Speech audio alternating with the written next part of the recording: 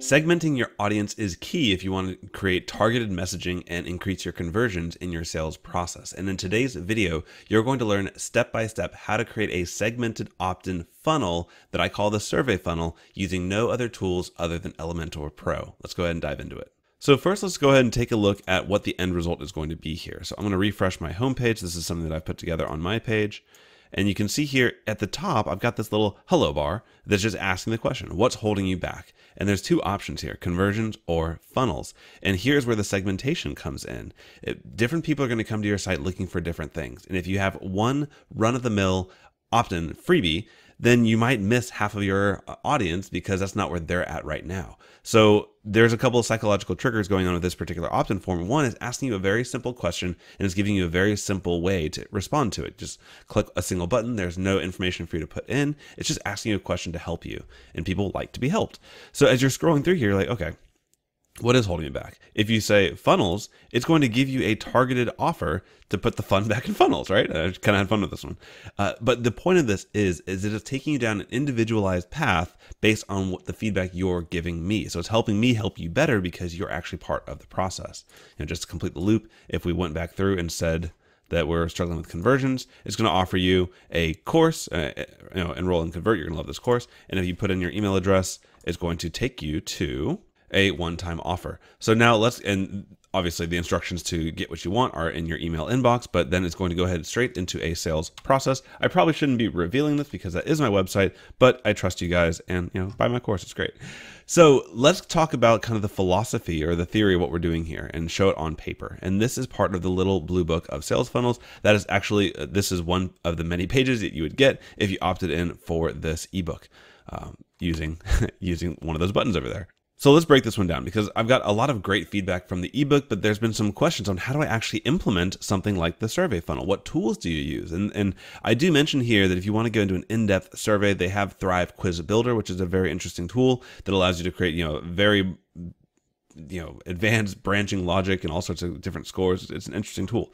But if you're just getting started and you are using Elementor or Thrive products as well, you can use their lead generation tools, either the Elementor Pro Popups or Thrive Leads, and create a very similar effect. So basically the effect is going to be the survey in this example is a simple hello bar that's asking a question. Ultimately, that is a survey, right? Like we're asking a question and we're getting some information about our audience in return. So there's some value there. So after the survey, they go into a specific one-time offer.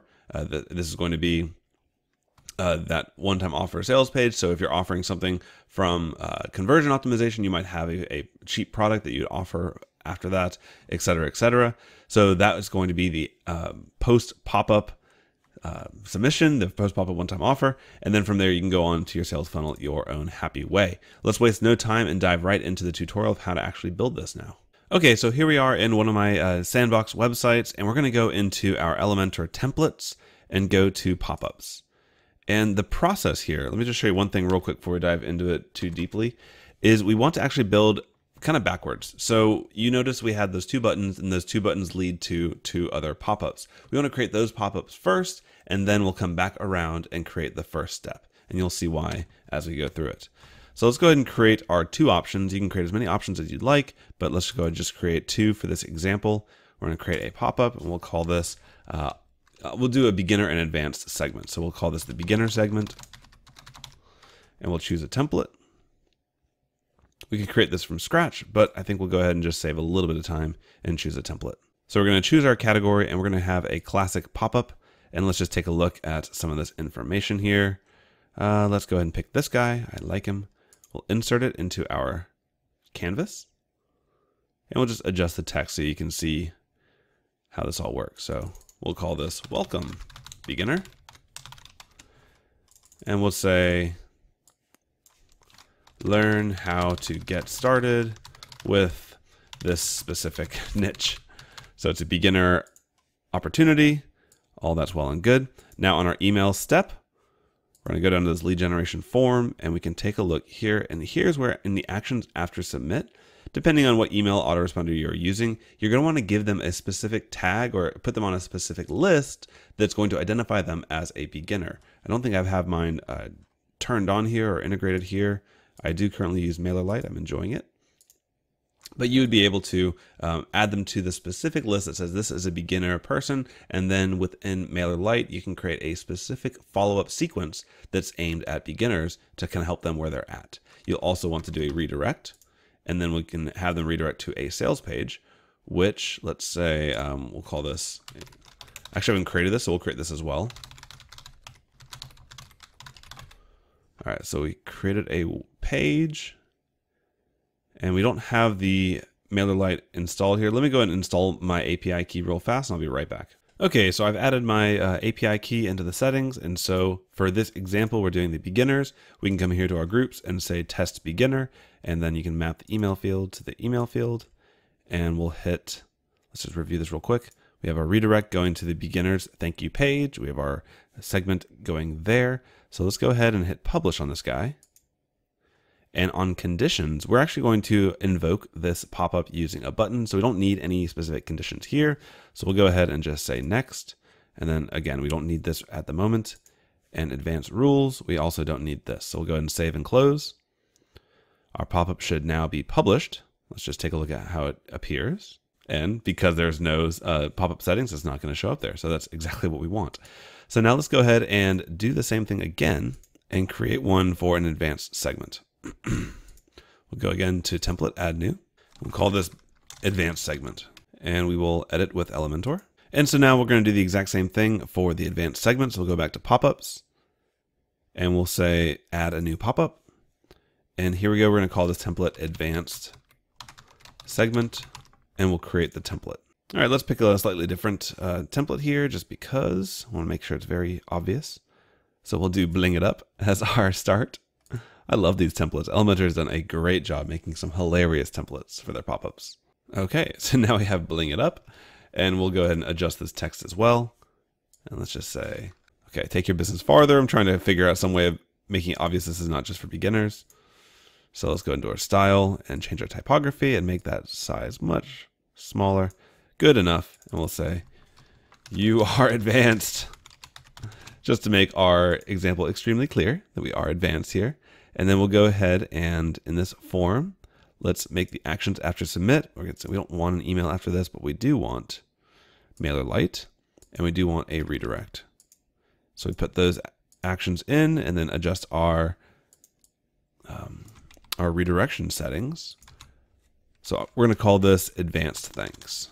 Advanced thanks. Let me just log that so I don't forget about it. Okay, so we have our redirect settings created, and let's go into our MailerLite, and then we can again create that segment by putting this into the test advanced group. And we'll of course link our email address. Okay, so we're looking good so far. Let's go ahead and just preview this guy, see how this actually looks when we pull it up with the button. We'll preview it. Okay, works for me. I like it. So we'll keep this guy. We'll go ahead and publish him. And again, we don't need anything to really worry about here because we're going to pull this guy in with a dynamic button. So let's go ahead and exit to the dashboard. And we'll create one last pop-up template. And this is going to be the hello bar, or you can do this in any way you'd like. We'll do a hello bar just because I like them. We'll call this hello bar question. And this is going to be what we showed in the beginning, where we create a very simple question answer template with some buttons. It's kind of the easiest way to do a survey. Okay, so when you're looking at which one you want to pick, you've got really two options for how I want a tutorial. The hello bar is the thin ribbon at the top, and the bottom bar is obviously the ribbon at the bottom. So let's go ahead and just take a look at these real quick. And I kind of like this guy here. He's kind of silly. So let's take a closer look at him. You've got a guy that is struggling with something going on there, and then a button. Let's go ahead and insert this just for fun. Okay, so he flies up out of nowhere, and he is in some sort of trouble. So what we're going to do here is we're going to delete this button here. And I have Elementor Extras installed. You can do this as well using just two individual buttons, but I'll go to buttons, and I have, where is it? Buttons here. And we'll just drag this guy in. And what I like about this is it allows you to very easily not have to fight with the formatting, and you can create two buttons side by side, which is very helpful. And we'll go here to this column, and let's just make sure that this is centered. So style, vertical alignments in the middle, and other alignment is in the middle there. So let's go ahead and give these two buttons some question answers here. So beginner. And so we're filling out this beginner button here, and let's go ahead to the link. And instead of sending them actually to a link here, we're going to go to this dynamic area up here and click here. And this is part of the new features within the pop-ups area where I can scroll down, and now under actions, I can actually invoke a pop-up. So I'll click there, and then I'll click back on the word pop-up. And now this gives me the ability to open, close, or toggle a pop-up.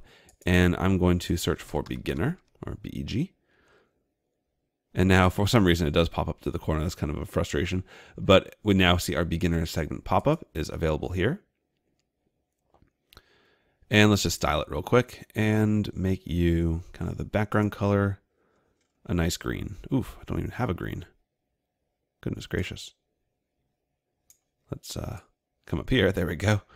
All right, so we've got beginner, and then go into our second button here and call this advanced. And similarly, we're going to go to our link and click on this database icon here and go up to the pop-up and select the advanced segment. And now you can see the advanced segment is showing up here correctly. And let's see if we can get the styling of just this one button to work nicely. So we'll do the background color of this button and bring you up. What do you think? Let's do purple. That's don't choose me for your color palette. So we have our beginner button and our advanced button. They're each going to link to the pop-ups. Let's go ahead and adjust this text real quick to make it more relevant. And we'll say, where are you in your business? Simple question. Now let's go ahead and save this and take a look at it. We'll preview. It will look a little bit funny because it's kind of pulling all the pop-ups in at first. Don't worry about that. When you click on the beginner, you'll see the beginner pop-up. And when you click on, let's refresh this. When you click on the advanced, it will show the advanced pop-up. So now let's go ahead and publish this hello bar, and we'll hit the publish button. And then we'll put the conditions. Let's just for now show the entire site. You probably would not want to do that in reality, but just for the demonstration, you'd maybe put this on your homepage, maybe put this on your blog posts, something where you know exactly where it's going to be showing. And we'll do it on page load immediately. Next. And always show it just for the example here. And we are live. So now what we can do, let's just finish this off because we actually are redirecting them to some thank you pages. And I want to show these as being specific one-time offer pages. So go to pages, add new. And we're going to create beginner thanks. And we'll just hit, let's just say thanks for signing up to the beginner course. And let's just make sure that our permalink settings are looking good. Let's save the draft. So beginner thanks, that's looking like what I want it to look like. We'll publish it. And then we'll create another thank you page. And we'll call this one advanced thanks. You are an awesome advanced user. Here's a one-time offer. And we'll publish this.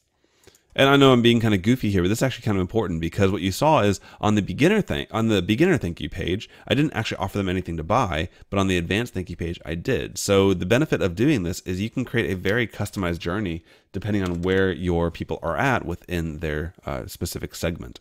So the beginners, maybe they're not ready to spend any money yet, but you know that the advanced people are, and you also don't want to come across too salesy to the beginners, so you don't offer it to the beginners. You know, there's a lot of psychology and a lot of split testing you can do to kind of figure out what makes sense for you guys. Hey, so just a quick note. In this example, I showed you creating a page as your thank you page, but if you're using Cartflows, which I highly recommend for sales funnels and WordPress, you can also make the thank you page of the email opt-in form the first step in your funnel, in your flow. And so by that way, you can create the upsells and downsells to that special one-time offer, and it all works very nicely together. Okay, back to the tutorial. Okay, so let's go and run this thing. So we'll go to visit our site. Oh, you know, one thing I just noticed here is So it's showing up correctly, but it's actually doing an overlay. I don't want the overlay because that makes me, it's very intrusive. So let's go to edit with Elementor. And I love this because wherever you have a pop-up on a page, you can actually edit that pop-up directly in this little drop down here. So with the hello bar question, we'll go back here and edit this. And we'll just come down to the general settings. Oh, here we go. Overlay. We'll turn the overlay off. So now that clears it up. And you could remove the close button, but we'll leave it on for now. We'll hit update. And let's go back to the page. Just go to our home page here. Okay, so here we go. This guy is popping up and it kind of stays with you as you're exploring the page, which is very nice. And then you're like, oh, look at this. Let's assume you're an advanced person. We'll put in an email address here and hit submit or send. And now you can see, see this is what I mean. You probably don't want this to show up on your entire page because now you've just created this strange loop in your reader's eyes, which is not good, but you also will see that thank you page for the specific one-time offer for your advanced users. Just to round out the discussion, if we were to come back through here and say we're a beginner and send that information, it will then take you to a beginner's thank you page. And this is where you can either just give them some confirmation to say, hey, go to your email address and you'll see your freebie in there. Or you can have a one-time offer for beginners and a one-time offer for advanced users. It's really up to you.